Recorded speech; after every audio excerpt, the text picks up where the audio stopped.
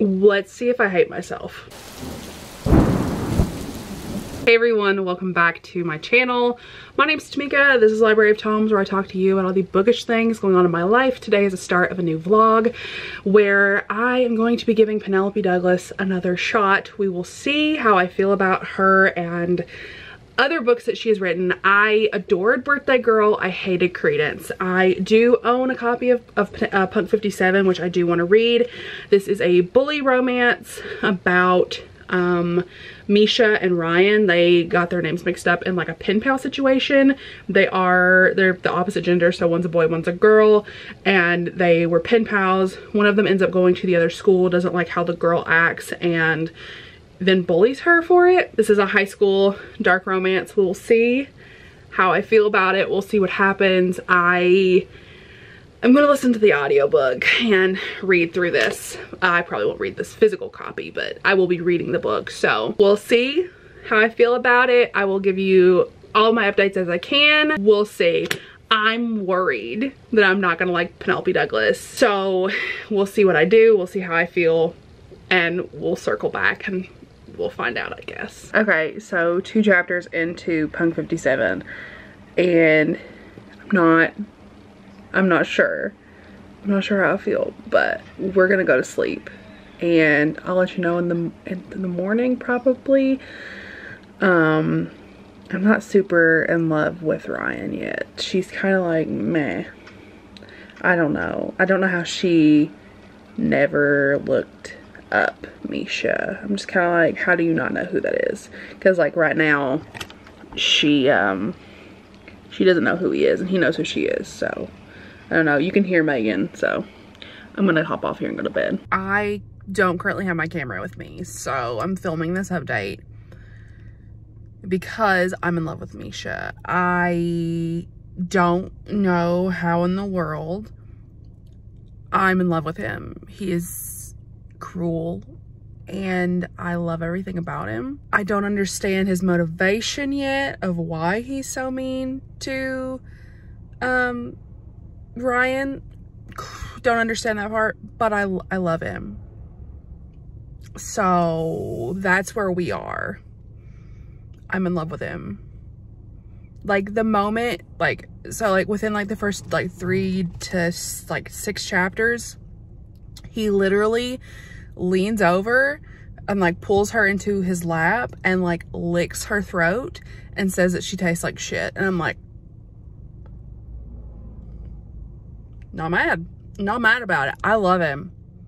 He's fantastic. Already we have triggers for loss of a loved one, grief. So like death of a sibling, death of a family member, lots of grief in here, lots and lots of grief. So I'm gonna try not to finish this before I get home because I can't really update you at work, and I only have like an hour and 50 minutes left on the audiobook. Like that's like the listening speed. So I'm gonna try to listen to a different book, and I will, this person is staring at me. They're like, why are you on your phone? Anyway, I'm gonna try to listen to the other book so that I don't finish this one before I get home, but we'll see what happens. Hi. I'm currently editing a thumbnail for tomorrow, and I wanted to give you a final update on me reading Penelope Douglas for a second time, so giving her a second chance. So I finished Punk 57 by Penelope Douglas, and I wanted to come back here and just wrap my thoughts up for you. And I wanted to go over it and kind of figure out, I feel like what went wrong in Credence and like how I feel now. Punk 57 is a bully romance that follows Ryan and Misha, and they are pen pals because their names are Misha and Ryan, and the teachers think that they are, one is a boy and one's a girl, like, and they get the genders flipped on both sides of the school, so they end up becoming each other's pen pals. And they end up staying pen pals and continuing to have this pen pal relationship and this very close friendship, and they don't want to look each other up on Facebook or any other social media, and they don't want to meet in person because they don't want to ruin this idea of what they have of each other in their head. So what ends up happening is Misha ends up meeting Ryan, and she has no idea. She has no idea that Ryan, he is Misha. He comes to her school under the name of Mason, and he realizes that she is not the person that she has portrayed herself to be. She is much more of the mean girl who she always talked about how she didn't like and how she didn't want to be like those girls, and it was very much a, she was not who she portrayed herself to be, and he did not like that about her, and he felt very betrayed because he felt like the person that he was communicating with was not the same person that Ryan actually was in real life. For me, I think the difference here, let me just go ahead and like put the suspense out of the way. I was genuinely surprised that I enjoyed this. I don't want to say that I went into this book thinking I wouldn't like it.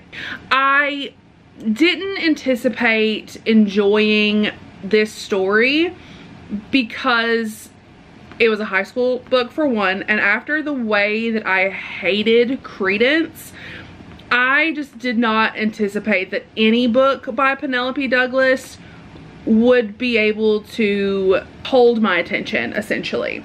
So I think that for that alone, this book did really, really well. The fact that I was able to really enjoy this, and like I had minimal problems with it.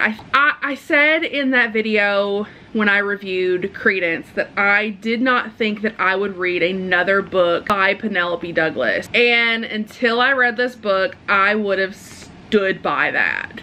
I genuinely thought that there's no way that this woman who wrote Birthday Girl that I loved wrote this other book, and I stand by it. I think that was just an off book because I really, really loved Punk 57. Did I have issues with it? I absolutely had issues with it. I had issues with the way that these characters handled certain things. I did not like the excessive use of trauma. Kind of a similar issue that I had with the first book that I read, Credence. I didn't feel like the trauma was just in there for trauma at this point, though. It felt like, it did feel like Penelope Douglas said, I'm gonna write this book, let me add a little bit of spice to these characters' backstories, and added in a bunch of trauma. I don't think that it was done as poorly as it was in Credence, but it was definitely something that I noticed and something that really caught my attention in this read through of this. Like, I definitely paid attention to the trauma, and I have had people tell me that they agree with me on that, and they do think that Penelope Douglas has a lot of trauma for the sake of trauma in her book. I do think that that was one of the faults of this book, is I felt like the trauma was a little too much. Like, it was a little too convenient of like, let's have this extra trauma just to give our characters a little more depth instead of giving them depth based on like anything else. I feel like she could have gave them more character flaws or something that's not trauma to give more depth to the characters. Other than that, I did really, really enjoy it. Did I love the relationship? Absolutely. I loved our hero. I loved Misha. He was absolutely phenomenal. I loved how cruel he was. I loved how he was with her, and I loved everything about the way that he acted toward her. The third act breakup made perfect sense, like the reason they were angry at each other. You saw it coming a mile away, but it still worked. It still made sense for the two characters. I just felt like almost everything in this worked very, very well.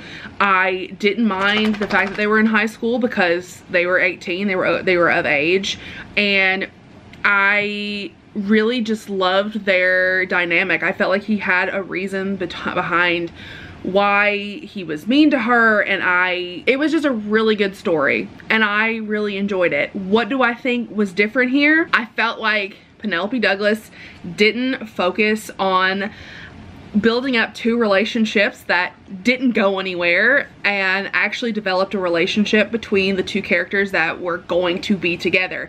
I think that was the biggest downfall of Credence, is she did not have any character development for the relationship between the one she ends up being with.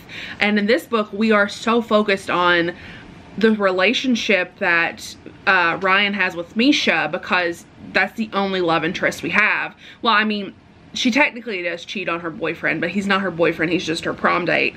And there's a lot of cheating in here. I just really enjoyed this story, and I really liked it. I definitely want to read more bully romances. I have read some in the past and I haven't loved them, but this one has made me think that maybe I would be interested in reading more bully romances in the future and seeing what kinds I actually like, because I do think I fall in the camp of I like bully romances when there's a reason for the bullying to happen. I don't want it to be like, I just don't like you, and I'm going to be mean to you because I have a crush on you, or I'm going to be mean to you because I'm bored. I think with like, if there's an actual reason for them to be bullying the other one, I think that's when I can get on board with it. And I'm very excited to see how I feel about the rest of Penelope Douglas's books. If you want me to do more reading vlogs, specifically reading the Penelope Douglas books that I have left on my TBR, let me know down in the comments. I will definitely try to do that if that's something that you're interested in seeing. I'm very open to her books now. I definitely think the next one I want to read will be the Devil's Night series, and then I'll probably read Tristic's Venom, I think that's what it's called, or Tristic's Venom, the female one she just wrote. So we'll see what happens. If you're still here and you're still watching the video, go ahead and leave me an alien emoji down in the comments, and I will chat with y'all in my next video. Bye everyone.